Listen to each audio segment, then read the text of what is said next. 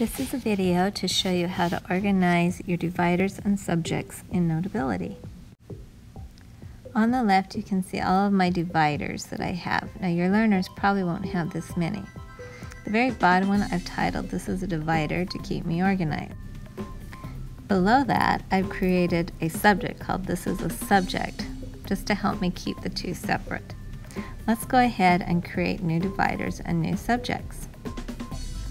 Now the first thing I'm going to do is go up to the top and click Edit.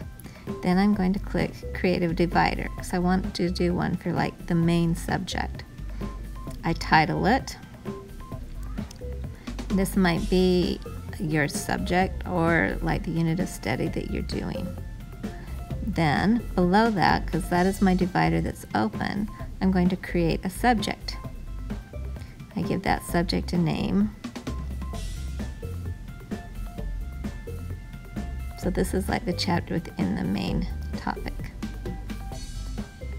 Now, if I need to move that to a different divider, while I'm still in edit mode, I can grab the 3 bars and pull it to where I need. Then click Done when I'm complete. Still have questions? Reach out to your DLC. We're here to support you and your learners.